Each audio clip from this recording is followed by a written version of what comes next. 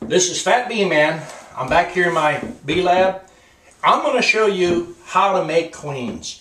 Everybody who watches any video that's on the internet, I can't do this. This is too hard.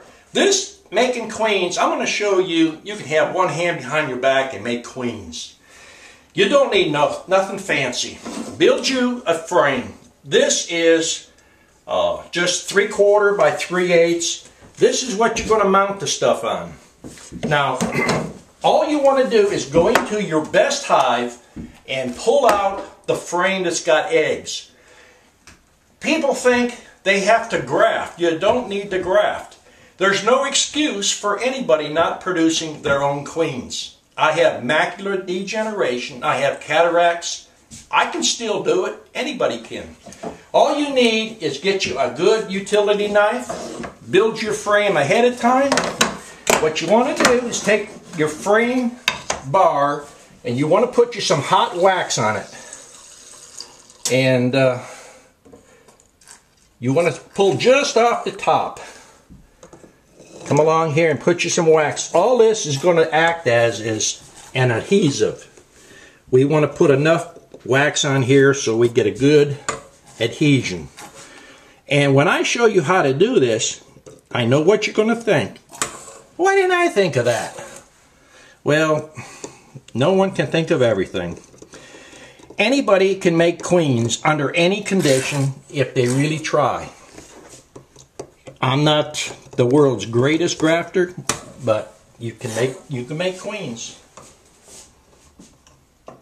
All right, now that we got our wax here, just a little bit more.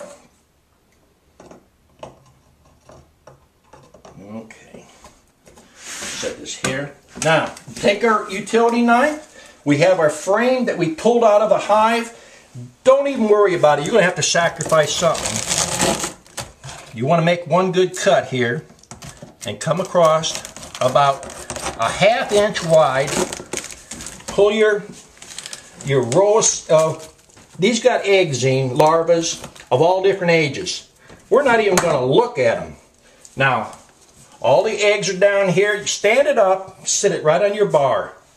Take your thumb, come down here and press it. Come over about 1 inch and press it again. Come over another inch and just press it. You want to try to keep these things up. Bee Lab is a little cold today. Now come over here and press this down.